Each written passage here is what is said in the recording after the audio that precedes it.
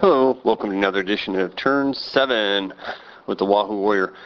Today I want to talk about flamethrowers. I've been putting up these videos and commenting a lot on the line as far as rules changes and whatnot. And since my last video about the inexperienced justifying the -1, I've kind of backed off on that one. What I really think as far as that needs to be addressed, what I would personally like to see is when they come out with season second edition bolt action, that they value the points correctly so you get that nice 3-tier. It's kind of hard to be able to do the -1 in that some various armies are kind of built around army rules that prohibit that. Maybe the point score should be 8, removing the -1, 10 for regular, and 12 for veteran.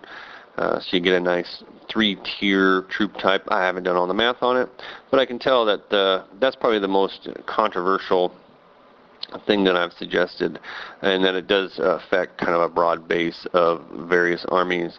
But flamethrowers, we can all agree on, are very powerful items in the game. There's no restriction in most of your tournaments for anything other than vehicle flamethrowers. They're basically vehicle flamethrowers, in almost every tournament packet that I've seen are not allowed. But there's really not a restriction on infantry-based ones. And there's certain armies that could make basically a flamethrower festival in their army list. The Americans could take engineers at regular or veteran and put a flamethrower in each one of their units, mount them up in some trucks or half tracks. You could take a flamethrower team, put them in a Jeep, zoom them up, and flamethrower away. Bolt Action Season 3, which is the user type of content format, they've kind of settled on making flamethrowers hit on a 3-up to keep them from just auto-destroying pretty much anything they get in contact with. Flamethrowers D6 hits, +2 penetration, force a morale check after you apply the pins to whatever unit they shoot at, and they're very brutal. So 3-up, I just played my last game a couple days ago, and I missed on 2 of my 3 flamethrower shots, needing 3 or higher. So that was interesting. The proposal that I think that flamethrowers should be is that they should be a fixed team. It's a mechanic that's already in bolt action. They have fixed team mechanic. It's something that's already in the rule system. It's not creating something new. If you think about the difficulty that teams often had in employing a flamethrower, is that it was a cumbersome, dangerous to use weapon. It was used very, very effectively against hard targets, bunkers, tunnel systems. It was made for that. The infantry squads would work their way up, and when they encounter resistance like that, they'd bring a flamethrower in, and the flamethrower would clear it out.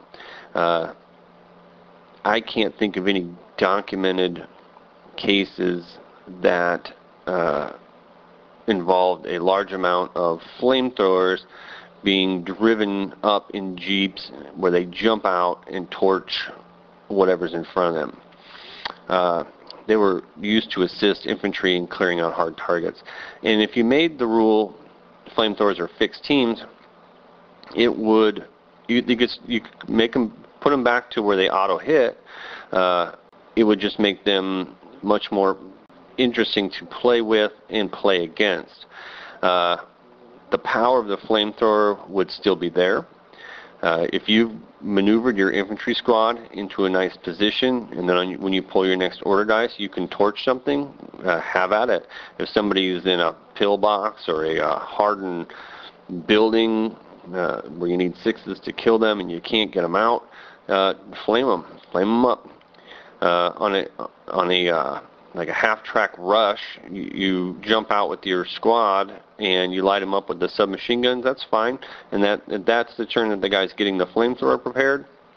and then on the next order dice you can go ahead and torch them up. It's just something to think about.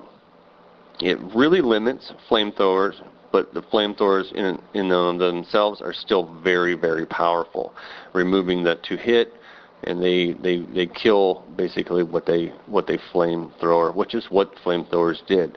It's just another rule, interesting thought to bring balance to the game, to bring because you could take as many flamethrowers as you want. If I know that I'm going to counter your infantry like I would normally counter your infantry, and that you're not going, I could have multiple units in a field of fire. That does not prohibit a flamethrower jeep from coming up, guy jumping out and destroying one of my units. So just something to think about. I think it's an interesting proposal. Let me know what you think, or not, whatever. Thanks for watching.